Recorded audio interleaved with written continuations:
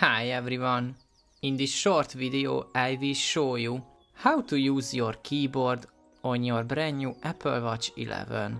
To demonstrate, I will use the Alarm app and show you how to rename an existing alarm.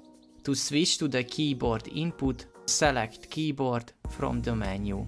The keyboard also supports slide to type functionality. This means you can slide your finger across the letters to from words. For example, to type orange, slide your finger from the O to the R, A, N, G and E and then release to complete the word.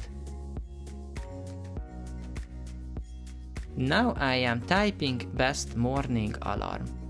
So first best, then space, then morning, space, and the word alarm. That's it, we are done. At the end of my video, let me ask you a small favor. As you can see, most of my viewers are not subscribed.